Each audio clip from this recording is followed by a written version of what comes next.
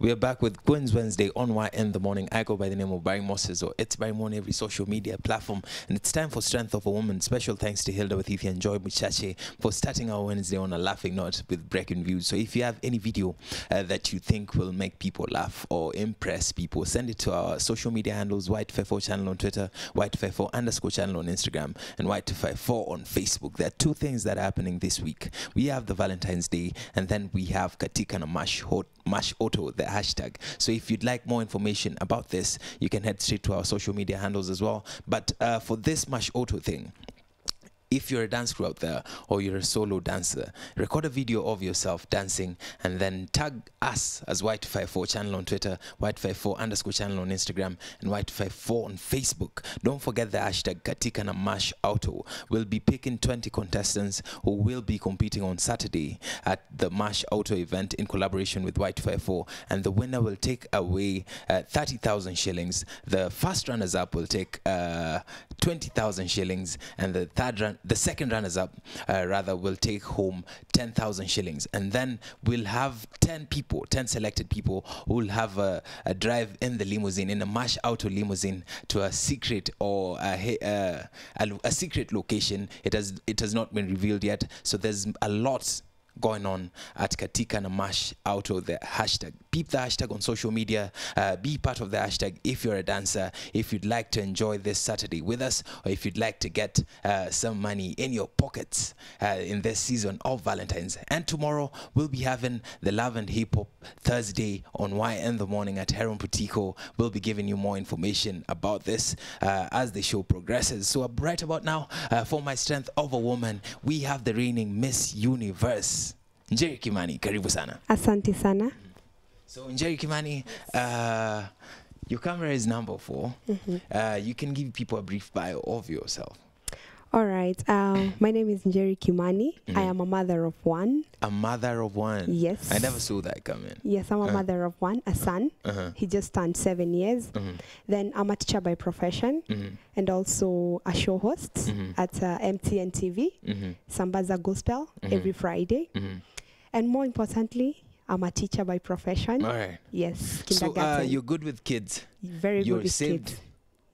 I'm assuming. Yes, I can't say I wouldn't. I'm not saved. I am, yes. All right, you're saved. Yes. So you host a gospel show as well? Yes. All right, despite being the reigning Miss Universe. Yes. Did you always want to be a model? Well, not really. Actually, it came from my best friend, who's called Liz. She's been pushing me all along. And she's like, I think you can do this. Your body matches it. Your face matches it. And I'm like, no, I don't think I can do this. So when I saw the Mrs. Universe, I've been thinking I'm past being a miss. So I saw the Mrs. Universe thing and I'm thinking, wow, a miss is a mother, you know? So I said, let me go for this and see how it goes. It was actually just having fun on the run, you know? So I'm just there having fun, and then it goes by contestant number 6. You're the reigning When was Mrs. this Universe. that she came up with this bright idea?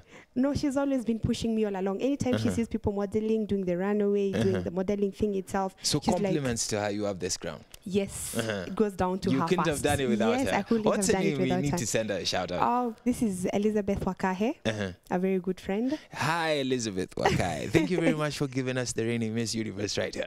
All right. Yes. So, what I'm getting from you is that you are pushed to do this. Yes. All right. Your passion is in teaching. Yeah, I love teaching. I think it's the best option, you know. Bringing the change to the children and raising a different generation. That's what it is for me. All right. Where do you teach, if you don't mind? I teach at Mutaiga Kindergarten between the ages of 5 years to 6 years. So I might say have the top class. Yes. So all right. Yeah, what do they it. call you over there? They call me Miss Kimani. Miss Kimani, Yes. not teacher Kimani. No. Teaching is what I do. My name is Kimani. All right. Njeri Kimani. So yes. they call you Miss Kimani over there. I like that. You must be really good with kids. All right. I enjoy doing that. So your kid, having a kid, Yes. teaching kids, and the cause of this Mrs. Universe was to impact the life of kids, Yes. directly or indirectly. Yes, true. All right, but before we talk about that, how many categories were there in November? Well, there were quite a number because there was the Mrs. Congeniality. I had that word for the first time. All right, Oh, maybe you thank can tell them what it means, so you All right. help them. Mrs. Congeniality is more of the person who's the loving person, the friendly person, and that's somebody had to go with a crown and somebody who actually held us together. Or maybe the person who was more motherly in between us. We are all mothers, yes, but there's just that one person who stood out with what she did. So yeah, that's the congeniality part. What did you do for that category, congeniality category? Well, that one was just picked from how we related with each other all along. All right. Yes. So they were studying you all along? Yes. All right. Did they have cameras around? No, it was not really cameras, but we had people looking at you all the time. So you wouldn't know when you were being observed or not. All right. Yes. Nice one. And then the next category? We had Mrs. Popularity. Now this goes to Facebook, the social media. You had to hunt for votes. So we had somebody who was hunting for the congeniality, we had Judy Kamundia. She's the one who took it. Then for the Mrs. Personality, that's Miss then Popularity, sorry. That was somebody else took that. You had to hunt for the votes, get the votes, and go home with the votes. So you had to convince people why they should vote for you. Unfortunately, I was the lowest. All right. When it comes to popularity, you are the lowest. That is not your thing. No, that's not my thing. All right. But how did you get to become Mrs. Universe? I think now it's more of the holistic part of it. Now combined with the talent, with the personality, with the congeniality, there had to be one person who would actually fit the shoe of all of them. I'm interested in the talent part. What did you do for the talent category? For my talent, I did a spoken word on gender-based violence. Yes. Is this something you've been doing over time? Not really. It was actually a one-off. A friend again pushed me to do it, and she's like, I think you talk a lot. You can come up with something. You're creative. So I did it, and I went for it, actually, and it worked out just fine, you know? I loved it. And then you won the crown. Yes, and then it happens I won the crown, yes. But now you're working with the other winners of the other categories yes, we are on all something together. special, Yes. gender-based violence. Tell me more about this. Well, looking at it right now, in this world that we are in right now, it's very unfortunate. We have a different case, a different scenario happening every single day or even every 10 minutes. It's only that most of them are not reported. But going by the facts, it's happening too often than we thought. So it's there. And it's not choosing whether it's the boys or the girls or the children or the babies. It's on everybody now. It's on everybody. Yes. So people violating other people's rights based on their gender. Yeah, based on their gender, yes. All right. What do you think is the root cause of this problem? I think the way we've been brought up, the way we are bringing up our children, the way we were brought up is very different. And then again with the influence of the media, and then there's too much copying. You see, like you don't even know why somebody is doing the way they're doing it, but because you think you like it, you actually go for it. So your suggestion, we should not watch wrestling? No. With our kids. You know, I remember my mom used to say, you can't watch wrestling because you'll start fighting. Again, why are we letting these children watch wrestling? Are we explaining to them what those guys are doing? Because if we teach them, it's okay to hit. And then they don't even need to watch wrestling because already in our homes right now, we've made it a WrestleMania. So already we are fighting in the houses. They don't even need to watch. Yes, they don't need to watch that wrestling. So there's no need to even watch that. They can already see mommy hitting daddy or daddy hitting mommy. And they think it's all right. If somebody pisses you off, you hit them. So it starts from a very early stage in life. It's what we instill in our kids. All right. It's nothing about personality. No, it's nothing. It's actually how we're bringing up our children. Because even the words we're saying to our children, they are carrying them with them. Right. I remember a friend once telling me that he remembers the dad talking to the mom in a very rude manner, and 30 years later, he can remember himself telling the wife the same thing with the exact same amount of weight and bitterness that the father used on the mom. So that tells you something. Even we might think they're children, they're just there, but actually they're persons. It goes back. Things. Yeah, they're actually, because they're looking for a role model. So if they can't have somebody to emulate, where are we putting our children right now? All right. Yes. So when we talk about gender-based violence, people assume that it's against women, always. No, it's not against women. It's gender. Gender can be both female or male.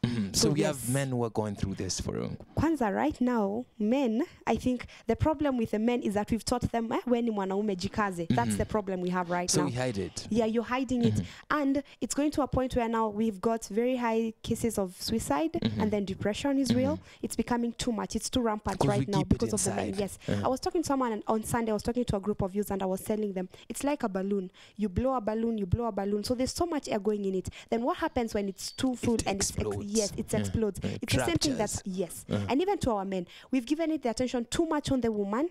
You're overlooking the man. So the man is trying to find a way to actually show we exist, we are here, we are there. So they're trying to become the perpetrators or hit the women, because now the attention again is shifting, because most of the perpetrators are actually men, if you find out. All right. Yes. Wow, wise words from Jerry Kimani herself. Yes. That is the reason you're doing something for the boy child. We'll be talking about that in a few. Y254 channel on Twitter, Y254 _ channel on Instagram, and Y254 on Facebook. Don't forget the hashtags Y in the morning and Wednesday and strength of a woman. Don't forget the hashtags if you'd like to interact with us. Mr. Jerry Kimani. Yes. So when it comes to gender-based violence, all right, so we have got some understanding of the root cause of it. What are some of the solutions you guys are bringing in with your crew? Well, leave alone the solutions that we've always had. So right now we're trying to do something different, or say the different way. We're starting with the children. We are actually getting the children to talk to us and tell us what they see, but for the child to talk, they actually have to trust you, and the moment they trust you, you're not supposed to break that trust. So you're not supposed to pass on that story to somebody else, but you find a way of solving that problem, because if that trust is broken right now, you cannot recover it at any point. So broken trust is very hard to recover. Yes, and you know, right now our children are not the way we were. Your mom will tell you something like, they'll be like, it's wrong to watch wrestling, and you'll be okay, I won't watch. But right now, tell a child it's bad to watch that wrestling, and they'll be like, why? They it's the Kwanini generation. We call it the Kwanini generation. They want an explanation for everything that you tell them. You see? Do you think that's a good thing or a bad thing, that kids want an explanation for everything? I think it's both. It's both. It's it both lies on good the both and bad. Yes, it's both good and the bad. Start with the bad.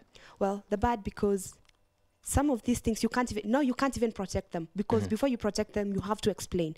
Right now, they think if you wear something nice, they'll be like, oh, I look pretty. But now if you tell them, I think it's a bit better if you learn how to cover yourself earlier than trying to cover yourself later, and you're already used to dressing in a certain way.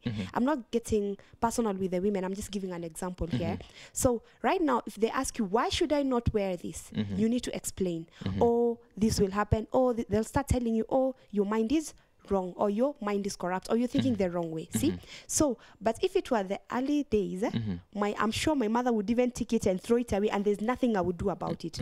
Right now, I might even start looking for people to talk to, and even talk to my mama, because I think my mama is wrong. But I think somebody once told me that an old man can see further than even a young boy standing up a tree. What does that tell you? That wisdom has been there, so they can see further, not just by looking, even by feeling and understanding it. Yes, feeling and understanding it. Yes. Let's focus on the good now. About kids are asking questions. Well, and do you experience this on a day-to-day? Wow. It's every day, especially in class at home. I go home, my son is asking questions. I'm in class, I have 15, so I have 10 who are asking this, 10 who are asking this. They even pick up something from home, and you have to explain it as a teacher, because again, the parents are not there. They're too busy looking for the money. So again, for us, the teachers, it has become a burden on us. You have to actually take care of that child and fill in that gap. The teacher and the parent. And the parent, yes. And then the broken families again. So you're either the mommy in that class, you have maybe like 2 children or 3 children, you're also a mommy to those children, because they rarely see their mommies, or even their mommies are never there. You see? Right. So it becoming, but anyway, you're asking about the question. Let me just answer what that. Is the yes. good, the good about it is that they get to understand things. Because, if you just tell me don't wear it, you've not told me why I should not wear it. But if you explain to me why, I'll understand, and I'll carry that for the rest of my life. I'll actually remember it, even in days to come. And then I'll be able to choose between what I think is right and what I think is wrong, depending on the kind of answer you give me and how you give it to me. Whether you're giving it in a way to break me, or you're giving it in a way to actually build me. So bottom line, kids are going to ask questions. They definitely will. All right, so it's how we approach the answering of these questions. Yes. As parents, as teachers, even as guardians, friends, as uncles, as everywhere aunties. You go, yes. All right. So I'm trying to understand. What are some of the parameters you use to understand the IQ of a kid, maybe?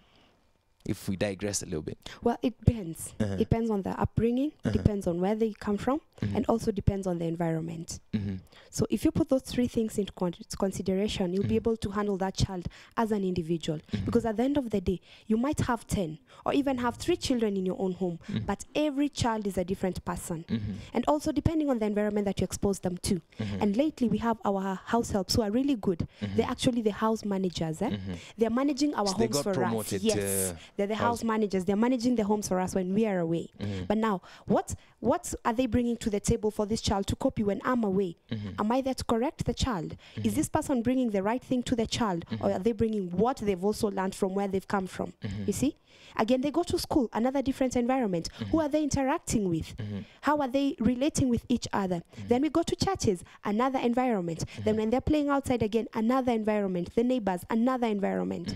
So it's all around us. All right. Yes. So I feel like your approach to solving this GBV is more futuristic because you're starting with the child. Well, right now, we might say, yes, it's futuristic, but even right now, we have to deal with what we have. And that's why, again, we're even looking on the men, on the men's side, who we already have right now. And we're talking to them and telling them, it's okay to be angry. It's okay to look for someone you can talk to. It doesn't make you any less a human. Because you're a human being, I'm a human being. You're a man, yes. And I am a woman, yes. But the bottom line is...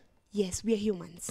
And we have feelings, we feel the pain, we feel the pinch, and we all hurt. Right. And you can actually look for someone to talk to without being humiliated or actually being suppressed and being told, no, men don't do that. We are changing this because the way things are happening right now is not how they used to happen in the earlier ages. All right. Yes. Are you working closely with the government when it comes to fighting this? Well, not really, but I think it's a team.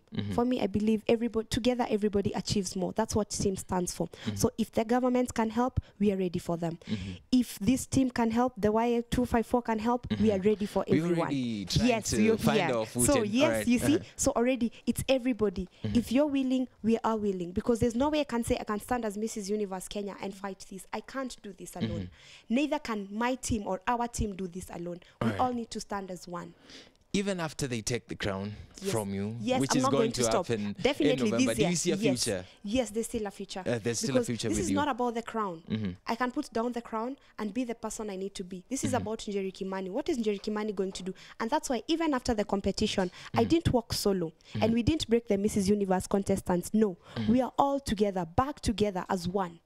To find a way, because we are going to the counties. We have the county reps in the same group. So we are going to Migori, we are going to Nyanza, we are going to Mombasa, we are going all the way. We need to reach out to everyone. Where do you find the time to do all these things? Having a son, being a teacher, and having a family. Let me say having a family and being a teacher and having all this time to do all these things that pertain to being Miss Universe. Where there's will, there's a way. Where there's will, there's a way. Yes. Wise words from Njeri Kimani, Yes. the reigning Mrs. Universe. It started in 2016, right? Yes. All right. Yes. So, who's the founder of Mrs. Universe? A very lovely lady by the name of Tina Lugano. Very nice lady, very understanding. And I think the most amazing thing that happened to me last year was meeting that lady. Shout out to Miss Tina Lugano. Yes. You have very interesting ways of raising funds for this project that you guys are having. Maybe you can shed some light on a few of them. Well, the first one that we have is the Skiza tune, where we actually have a Skiza tune that talks about gender-based violence, and you're actually getting that by just dialing *811. Just look them straight into the eyes while you tell them. All right. I think, as I said, we need everybody on board. So please just get your phone, dial *811 *194#. And then just call with Safaricom. You'll be actually walking the step with us and helping end gender-based violence, because we have walks coming up, we have university tours coming up, all these to create awareness of gender-based violence so that people can actually understand, have I ever been a victim of gender-based violence? Because it has happened to me, it has happened to you, but you didn't actually realize. It has happened to me. Yes, you didn't actually realize it happened to you. Yes. Maybe I overlooked it. Yeah, you overlooked it. I like that during raising of these funds, you also create awareness in the process. Because when I listen to the Skiza tune, I'm going to be getting knowledge in the process. Yes. Is it your piece, the spoken word piece? No, it's not my spoken word. It was actually something created by Mrs. Universe together with Enable IT, another crew that you're working with, a very wonderful team also. I think, as I said, teams will always take you further if you work together. So those two teams, amazing people. A lot of wisdom on Queen's Wednesday today. Yes, so maybe you can share your social media handles before you tell us what you have going on sometime next month, I think. No, for it's the boy. actually this month. Sometime this month. Yes. For the boy sometime this child. month. Yes, All for right, the boy your social child. media handles first, and then we can proceed. All right. If you're looking for us on Twitter, Mrs. Universe KE.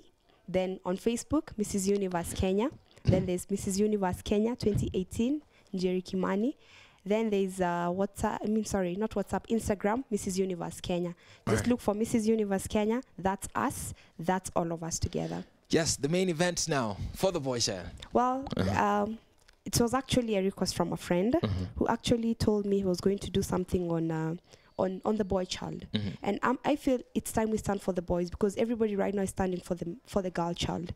And that's when he told me he was going to be doing a walk in Nakuru pertaining the boy child, so that you can create more awareness on sexual harassment on the boys and everything that pertains to the boys. Another very able guy, Karanja, boy child.